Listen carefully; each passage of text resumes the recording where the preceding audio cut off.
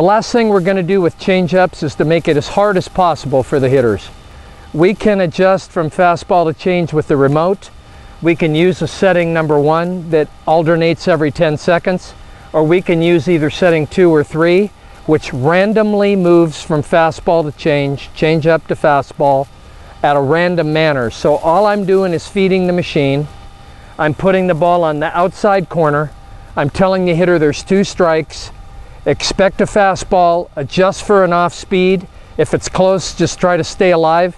And we're practicing fighting with 2 strikes, which is a lost art, but it's one that we want good hitters to have. So here we go. 2-strike hitter.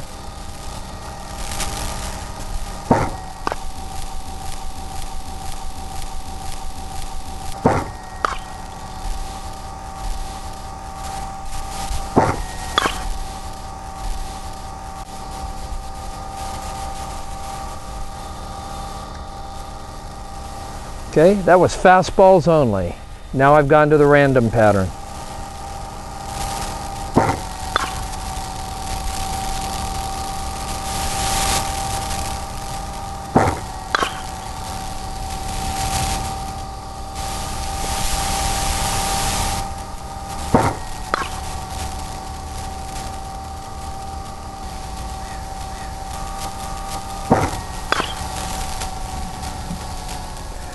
Okay.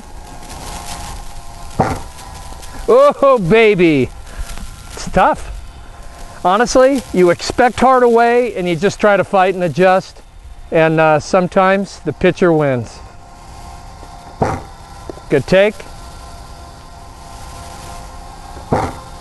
Oh.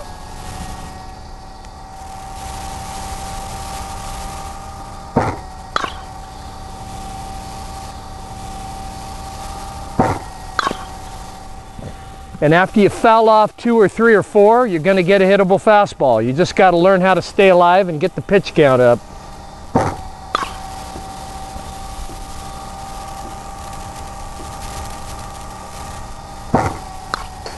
Okay, and in this situation, a foul ball is a good thing.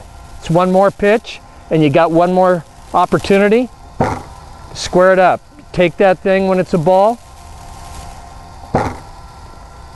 Take it when it's a ball.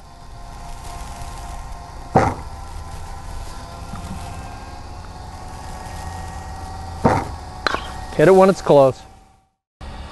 In conclusion, we've given you all sorts of drills and ideas about how to maximize the use of this machine.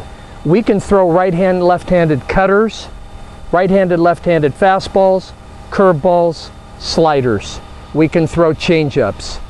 That if you start by tracking the ball and then you work on hitting the ball to different zones and then you conclude with very game-like simulations, you can maximize this machine and maximize the preparation that you're giving your players to actually recognize pitches, see them, and react properly to them.